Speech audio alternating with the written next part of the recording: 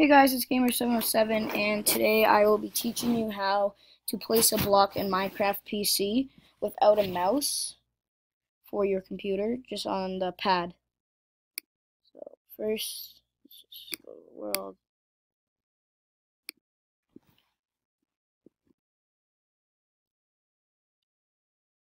So first of all, obviously you are going to need to have a block. So the first thing you're gonna want to do is you're gonna want to look down at the ground until you see that square.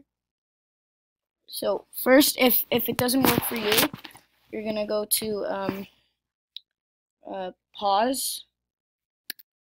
Okay, and then you're going to go to options, and then controls, and then so first of all, it will start you off at button 1, just like this. You're gonna want to click it till it's highlighted like this, and then you're gonna want to find Alt, the button Alt on your keypad, and you're gonna want to press it, and then it will go to L menu, which means Alt. And then once you're done that, just go back and then look at the ground and press Alt, and a block should pop up without using a mouse. And thank you guys for watching. Please like and subscribe, and I will talk to you guys later.